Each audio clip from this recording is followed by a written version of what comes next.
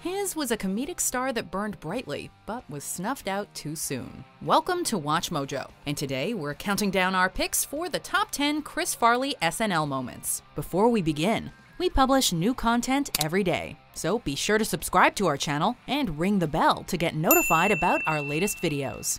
For this list, we're ranking the most memorable, hilarious, or otherwise noteworthy moments from Chris Farley's tenure on Saturday Night Live. We won't be touching any of his film or other TV work, but rather focusing on the sketch comedy work that made him a star. For his other TV and film work, check out our video of the top 10 Chris Farley moments. Number 10. Rudy Giuliani's son. Rudy Giuliani's 1994 mayoral inauguration speech made nationwide news thanks to the upstaging antics of his young son. But that was nothing compared to the incident's treatment on SNL. My dad's mayor! Chris Farley's on-screen chemistry with Kevin Nealon is at the forefront here, as Chris makes faces and mugs for the camera. Yeah! Oh yeah! I love my mayor! Nealon can barely keep it together while trying to play straight man to the irrepressible Farley, and their combined live from New York call-out for this cold open really sets the stage for a sentiment we'll be returning to often during this list: that Chris Farley was truly loved by his castmates. One day, we can all say, Live from New York, it's Saturday night! Number 9. Gap Girls. Adam Sandler, David Spade, and Chris Farley were a team on and off the screen, so naturally they worked well together on many a famous SNL skit. Can't believe how slow it is in here today. We've got so many looky-loos. The trio was particularly funny in this recurring sketch that saw them playing teenage girls working at Gap. It's how dedicated Chris and the boys were to their characters that saves the sketch from the obvious pitfalls. When I was making out with her, it was weird, but I didn't hate it.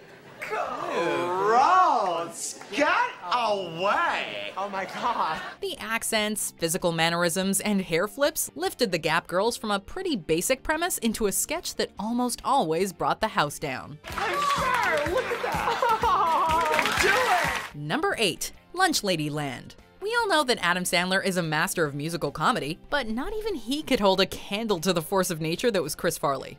Well, I wear this net on my head, 'cause my red hair is falling out. I wear these brown orthopedic shoes, 'cause I got a bad case of the gout.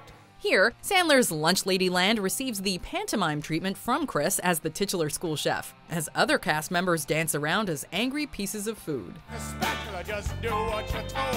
Then the liver and onions started joining the fight, and the chocolate pudding pushed me with all its might. Farley's facial expressions and enthusiastic dancing are to die for, so much so that Sandler can barely hold back his laughter. Lunch Lady Land may have already been a funny song, but it took Chris Farley's hilarious performance to make it iconic. We got 6 kids and we're doing just fine. Number 7. Schiller Vision Hidden Camera. Sometimes it's what we don't expect that really gets us rolling. You're drinking Colombian decaf coffee crystals.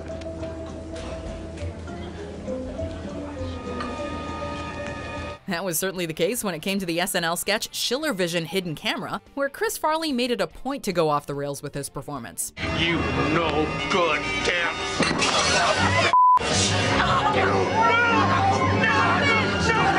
The sketch is a parody of the old coffee commercials where a company would switch an average person's cup of joe with their brand. Only Farley's character does not take this deception very well. He flies off the handle when served Colombian decaffeinated coffee crystals, cursing and overreacting in a way that goes against the grain of the OG commercials, and Chris's own easygoing nature. Number 6. The Chris Farley Show. We can actually imagine kind of loving a real interview program featuring this fictionalized version of Farley. Songwriter ever. That sounds stupid! God, an idiot! In this sketch, Chris plays a well-intentioned and passionate interviewer who's just a bit too starstruck by his guest, the Beatles' Paul McCartney. Remember when you went to Japan and at the airport they arrested you because you had some pot and made all the papers and everything? Well, to be honest, Chris, I'd kind of like to forget all that. Idiot! His enthusiasm is there, as well as his nerves, but he just can't seem to get his line of questioning right. That is, until a very sincere question about the Beatles' Abbey Road album gets him a short but very sweet answer from Paul. I find the more you give, the more you get.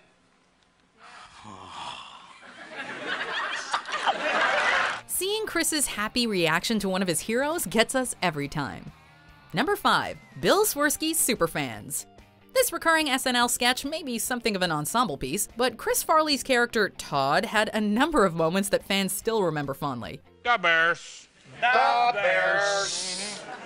Some may be a little morbid, but then again, the Superfans were a bunch of die-hard Chicago sports fans whose diet consisted primarily of beer, cheese, and cured meats. Coach Ditka had his mind on more important things. There was a war on, my friend.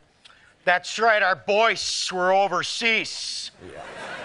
Todd would choke on pork chops, have multiple heart attacks, play his own wife in drag, and overall just make it difficult for anyone sharing the Superfans table to outshine him. He always stole the scene. You gotta remember to chew those pork chops, buddy. Number 4. Schmidt's Gay Beer. While we've already mentioned another SNL parody of popular commercials, their Schmidt's Gay satire hits the funny bone on a whole other level. You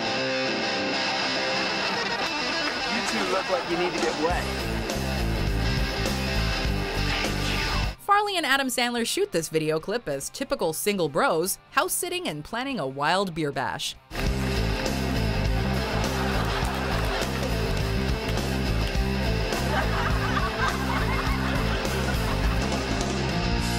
This beer commercial is a little different, however, as instead of bikini-clad babes, the boys are going gaga for Schmidt's Gay, the beer choice for buff beefcakes. If you've got a big thirst and you're gay, reach for a cold, tall bottle of Schmidt's Gay.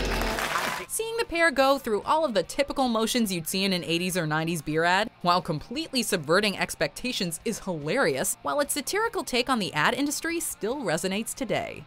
Number 3. Japanese Game Show. There have been plenty of comedy shows that have tackled the wild world of Japanese game shows, but this episode from 1994 was early to the party, and in a great way. I don't know. I'm sorry. Does anybody here speak English? Do you guys speak English? Farley is a stranger in a strange land as the only person on a Japanese game show who doesn't speak Japanese. Hachi? Ju-hachi? Tadashi! Tadashi! Tadashi! This could have been a one-joke sketch, but it gets darker when the other contestants have to pay a horrible price for their wrong answers. Excuse me, I won. What the heck are you doing here? Hey! Chris's character somehow gets to the final round through dumb luck, only to find himself tied up and electrocuted while still insisting that it's all a big mistake. Number 2. Chippendales Audition. Even people who aren't avid SNL fans are still familiar with this iconic skit. It's not so much the setup of a Chippendales audition that makes this scene with Chris Farley and Patrick Swayze so funny, but rather the execution. The judges and cast take the competition between Swayze and Farley so seriously, and the performances are so deadpan, that Swayze seems sincerely relieved when he gets the job over Chris, who certainly has enthusiasm on his side. I'm sorry. I just never wanted anything so much in my life, and now that I got it, I just can't deal with it. Oh, that's okay, Adrian. We understand. If for some reason you've never watched this classic SNL moment, do yourself a favor and check it out now. No, Barney. No, Barney, we've made our decision. Before we unveil our number 1 pick, here are some honorable mentions. Care for Indian food? Try Bombay Garden. It's cozy, inexpensive, and the tandoori chicken's the best in town. It's as if I am in the room alone. El Niño, for those of you who don't habla español, El Niño is Spanish for the Niño. Maybe I'm not a GQ model or a hunk. Maybe I'm not handsome or even presentable. I'm not pleasing to the eye. For the love of all things holy, let the boy rub the dog's belly. He said he likes to do it, and you know damn well the dog likes it too. Number 1. Matt Foley. He lives in a van down by the river. I am 35 years old. I am divorced, and I live in a van down by the river. This may have been motivational speaker Matt Foley's signature line, but it wasn't the only thing that made this Chris Farley sketch such a success. Brian, from what I've heard, you're using your paper not for writing, but for rolling doobies. Chris's boisterous movements, his intense knack for physical comedy, and the reactions of his co-stars all made his Matt Foley segments some of the funniest in SNL's run. And I wish to dear God that I was living in a van down by the river. Thanks to Farley's truly one-of-a-kind talent, even his castmates struggle to keep a straight face. But that just makes the skit even funnier. His work here is still making us laugh so many years later. That's funny. Well, get over it. Do you agree with our picks? Check out these other great clips from WatchMojo, and be sure to subscribe and ring the bell to be notified about our latest videos.